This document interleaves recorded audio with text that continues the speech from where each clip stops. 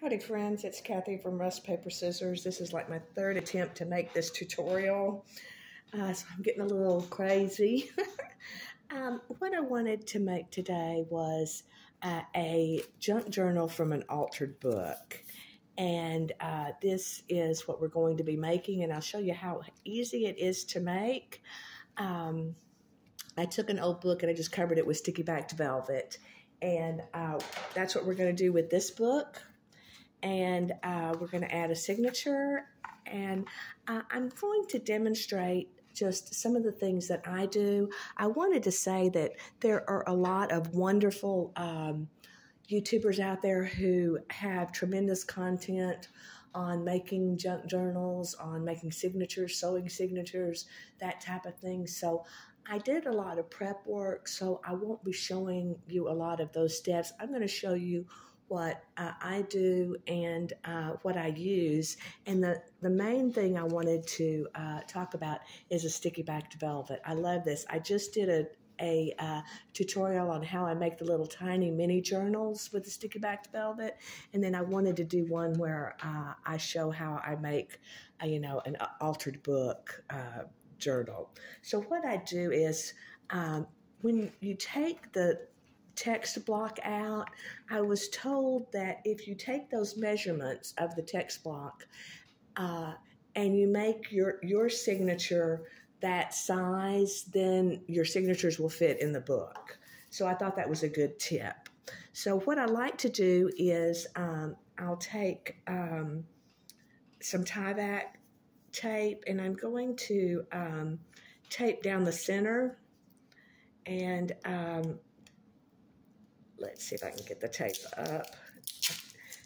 And this spine is about 2 inches, so what I'm going to do is I'm going to make two pieces of tape. I'm going to put 2 pieces of tape.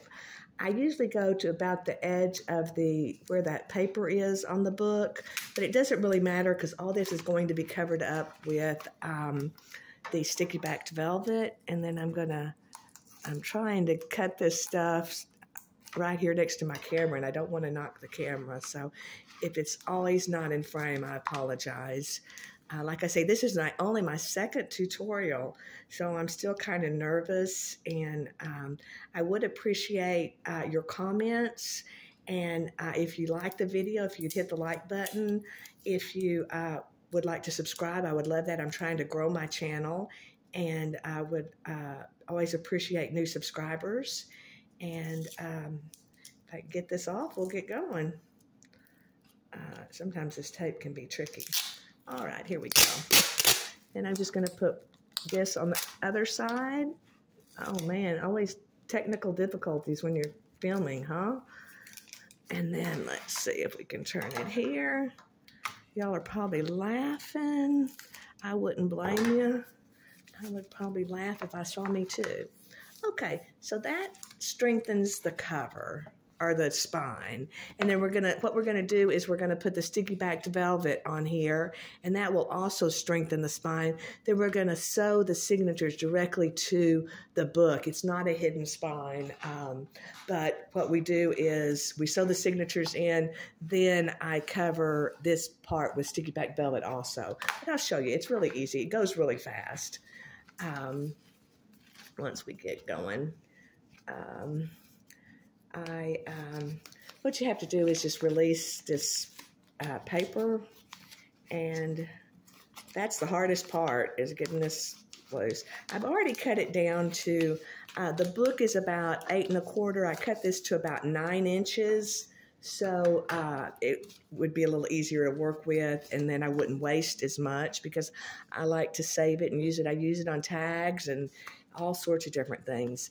I'm going to place this close to the other side of the book because you're not going to see it, but where the velvet overlaps, there'll be a little line, but it's really invisible. But again, it just disguises it. Then I'm going to pull some of this paper, and what I like to do is hold it and pull just a little bit, and then I burnish it down with my hands, and then I pull a little bit more, and that just keeps it really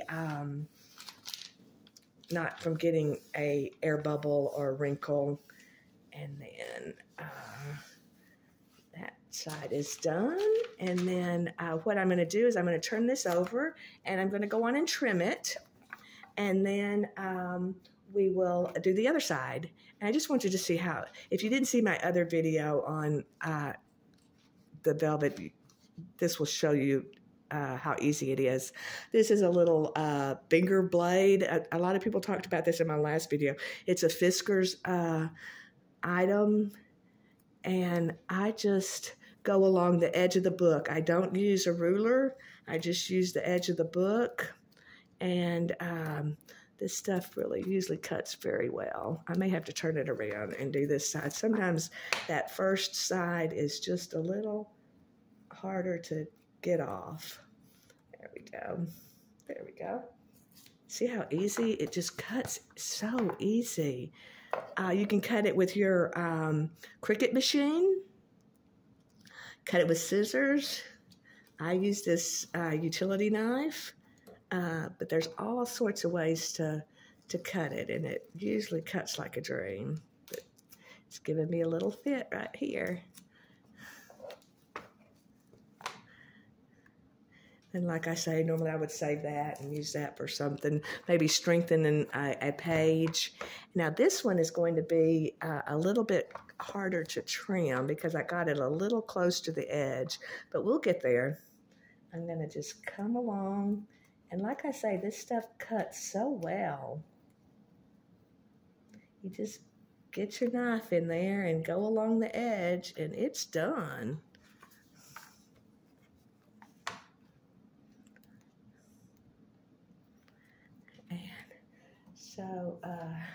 So if you like fabric on your journals, and I love velvet, a little black dress, oh, a little black velvet dress, oh, I love it.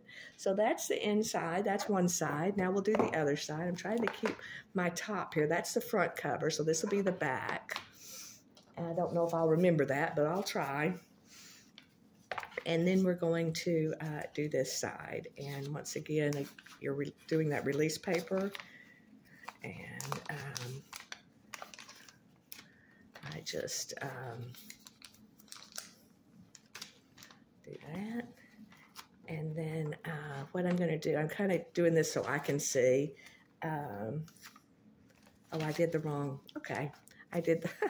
I'm going to do the other side so that I'll have more to trim off. It'll be easier. So we'll just, not everything's perfect, especially where I'm concerned. Sometimes I'm a nitwit moron. That's what we used to say when I worked. Let's see. Now I'm going over the, if you can see, here's the edge. I'm going to go over it just a little. And but that seam will be will not be noticeable when we, excuse me, see, it's hardly noticeable now when we get the signature in. Okay, so we'll pull that off, and then we will flip it over, and we'll trim it, and we'll have the inside done. And what is it, 8 minutes? I think that's pretty good for a journal, the inside of a journal.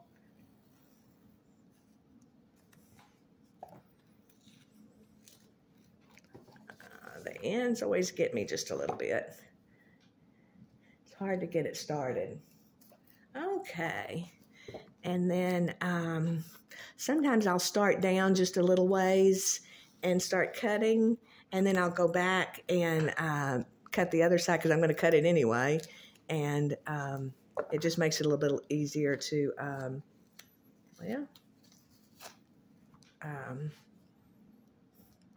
cut that way. Alrighty. Then we've got to do one last side here, and let's start this way. I hope I'm in frame. I hope you can see what I'm doing. And I'm just going to start up there and use the book as a guide and trim it off. There we go. Okay, so now we have the inside. Got a little glue there, but it comes right off. Got the inside done. I'm going to burnish down that seam. That's where the signature is going to go. And then that's what we're going to do next. And I just wanted to talk about signatures, and I like to use sometimes fragile paper, and I like to use individual pages. And so let's talk about I like to use tea-dyed paper, so I use a lot of times an composition book. And what I do is I will take some of this, it's called wound tape, and I will run it along where the signature, the spine is going to be, you know, where your needle and thread is going to be. So I'm just reinforcing that. So I normally put some down on the paper, and then I line the paper up, and then just pull it down, and you're done. I only do one side of the paper because it adds a little bulk to your journal, and you know, we don't like a lot of bulk in our journal. And then I just trim this edge. You could fold it over if you wanted. My OCD is showing. I like to cut it, and I have some more OCD confessions here in a minute. This is like an example of the fragile paper. This was from a book that my mom had, a Greg shorthand book. I took shorthand in high school, but this is her book from probably the 1940s.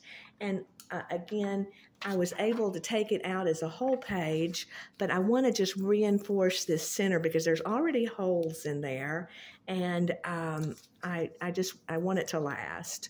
So again, I'm going to place down the tape just a little bit, and then I'm going to line up my page and just pull it tight and then burnish it down. And it's very easy. It goes quickly. And I'm not doing a very good job of cutting. I'm trying to stay in frame, and I don't know how I'm doing. I don't have one of those fancy like overhead projectors. I just use my phone, and so it's probably not the best quality, but I'm trying. And then I like to fold the pages and really try and burnish that, make that edge, you know, very well pushed down, because, you know, as journals kind of creep up, I want the edge to be, what I'm talking about is this inside, you know, I want it to be as thin as possible. Okay. And then the last thing is, if you take 2 pages and you have them independently, a lot of times people would just take this page and put it, you know, fold it and put it in their book like that. And that's fine. That's great. You know, it works for them. And but me, I like to be able to read the words. So I like to put it in like a book page. So I'm going to put my tape down. I'm going to line up my pages as best I can. Again, here with the camera right there, it's kind of hard.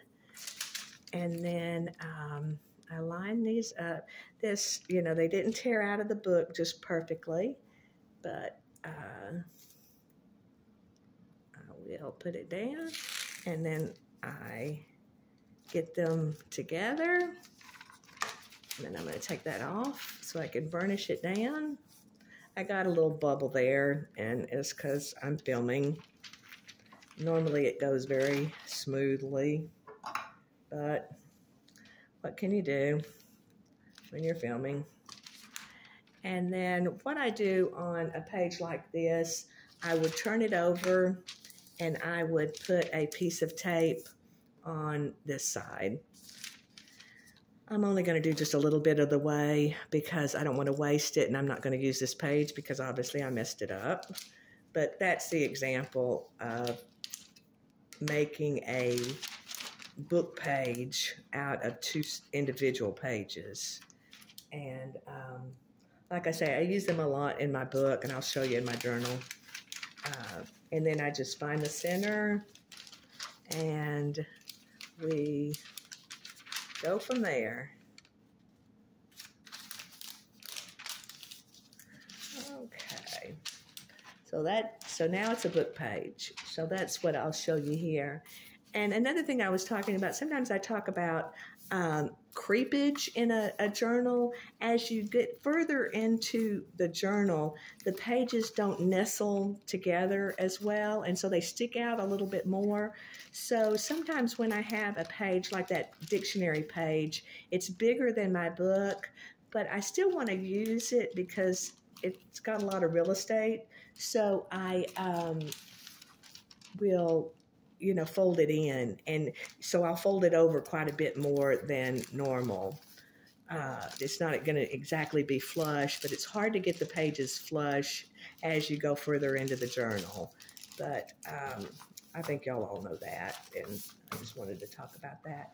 What I'm going to do is I'm going to pause the video for a minute. I'm going to sew my signature into the book, and then we're going to come back. But first, let me show you one other little, I guess it was a tip.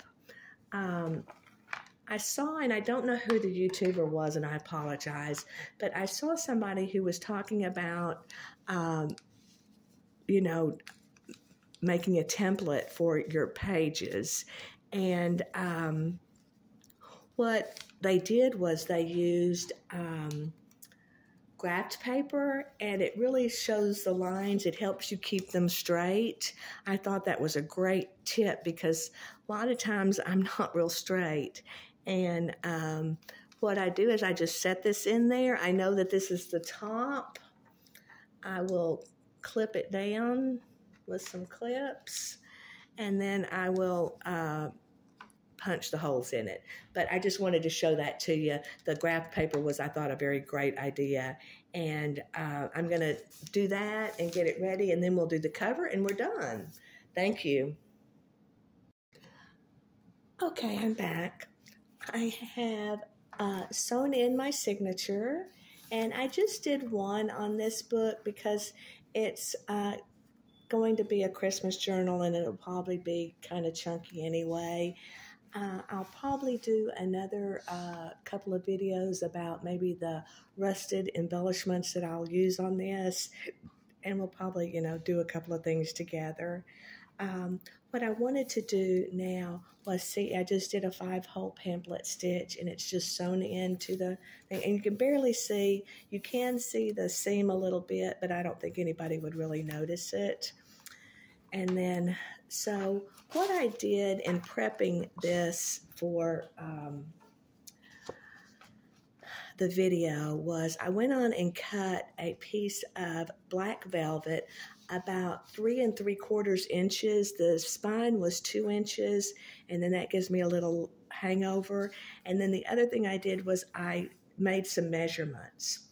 Sometimes when you use the sticky back velvet, I don't get it always even, so I cut it down, but I didn't cut it exactly even because I'll trim it. And then I wanted to mention that sometimes when you're working with adhesive things like stickers, there's a little trick, and you may know this, but I found this out a while ago. If you have like a sticker or the sticky backed velvet, and you want a little wiggle room or a little wiggle time to be able to move it around, I will take a glue stick and I'll run a bead of glue along the edge, and that will give me some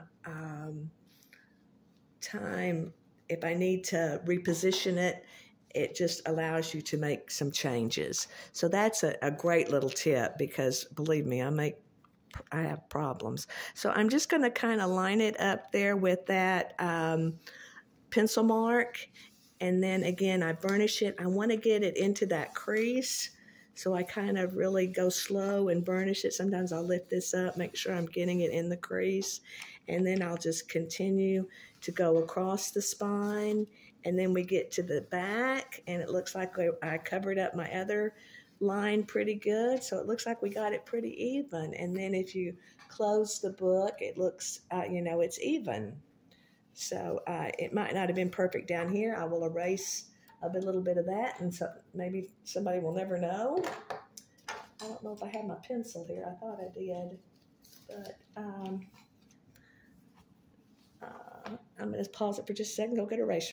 Okay, I found an eraser. If this ends up not being exactly flush, I will, exactly straight, you can cover it up with some lace. And a lot of times I do that anyway, just to, there's our cover. Now let's go on and we will trim it. And then we'll do the other side, and we will be done. I'm going to find the center here and see if I can push it down. And again, I'm going to start kind of off to the side. I'm just going to use the book as my guide. And there we go. There we go. And then I'm filming this at night, so the lighting may be really bad. I apologize. Okay, so that's done. Looks like very nicely. I might have to trim it up just a little bit. And then we'll do this side. And again, we will use the book as a guide and cut it down. There we go. And then I have this edge. Oh, it looks like we have a little extra hanging over here.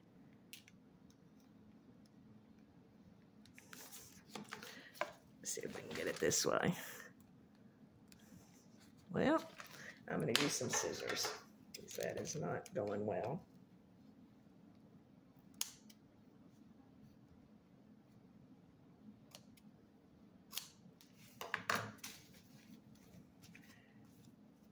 Okay, I'll trim that up, but it looks pretty good. Then we're going to do the front cover and the back cover, and we'll be done. And I think that was a pretty easy way to make a journal. Let's see if we can start my velvet. I thought I was being so smart. I prepped it where it was, I could peel this off easily, and I got the corner turned down. So I'm going to have to see if I can use that. Might have to re-glue it. Maybe that'll be on the outside. We'll put that on the outside so it won't bother us. Okay, and we're going to have quite a bit left over, so we can save that. I tried to cut it just a little bit longer. Yep, this is the right way. So I didn't cut it as long as I thought I did. And I will start with this side. So let's see if we can get over there and get to that side.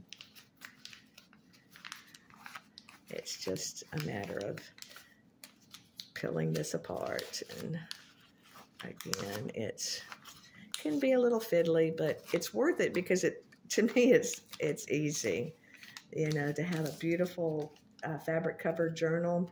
I'm going to add a little bead of glue in case we need to have some wiggle room. And then I'm just going to butt it up next to the black. And then I'll just carefully pull the release sheet. Try not to get any bubbles or wrinkles. There's the edge of the book. So I'm going to turn it over. Oh, I got my mat caught. Okay. And now we're just going to trim it up. Okay, let's see. I'm going to start a little ways down. I'm going to use the book as a guide, and then we just peel it off.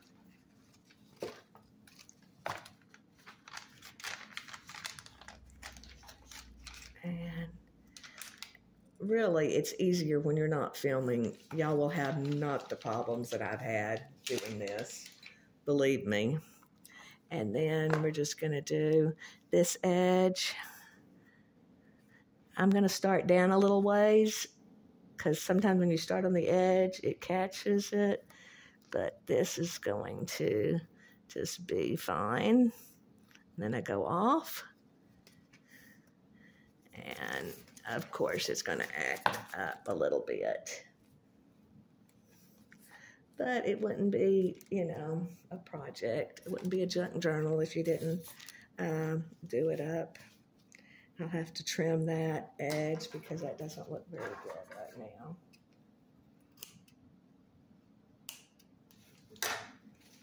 All right, so there we go. So it looks beautiful. And, oh, I've got to do this edge. Got ahead of myself. You can fold it over. I have folded it over and done the insides, you know, so you don't see the edge of the book.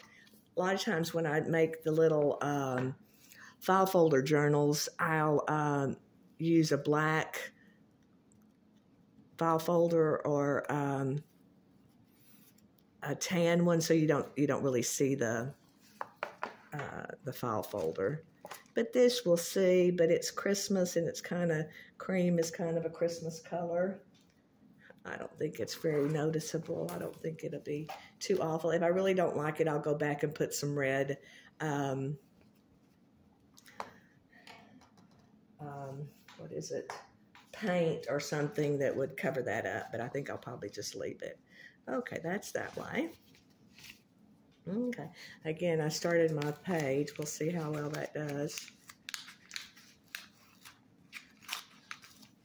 Not too good because it got stuck here.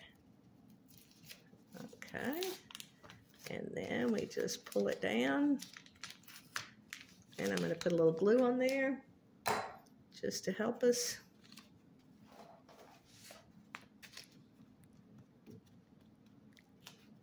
If we need any help, it looks like I'm going to need a lot of help. Okay. And that is, okay, now we're going to line it up. Try and get it flush with the black so we don't see the cream underneath. You may have to put a oh wait, I'm gonna reposition it a little bit. Hold on. I want more down here that I can trim off if possible. Okay, then we just pull our release paper, and then this is the edge of the book. Burnish it down. We flip it over, and we're going to trim it. Okay.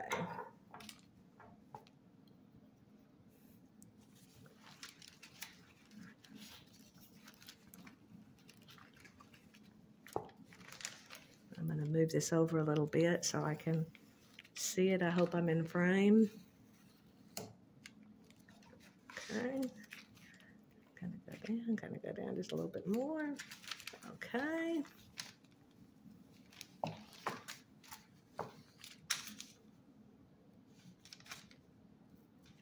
Alrighty. And now we're going to trim this edge. And again, I start a little ways in so it's easier to cut and it doesn't pull that edge. It's a little tip.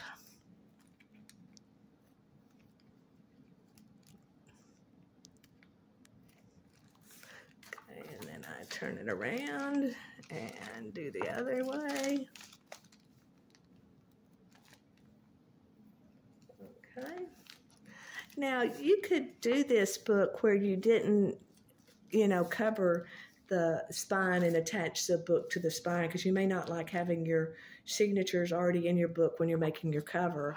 It's just a personal preference.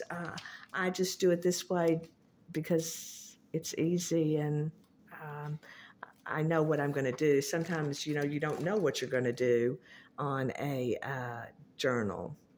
So, there we go. Well, I can't get the last little bit pulled apart here. Alrighty. And we're done. So, let's look at it. And see, I probably would work on a couple of little things, but I think it's very pretty. I think it'll be fun to use. And howdy, y'all. I'm back. My OCD kicked in so bad last night I couldn't even sleep. This is the journal that we just finished.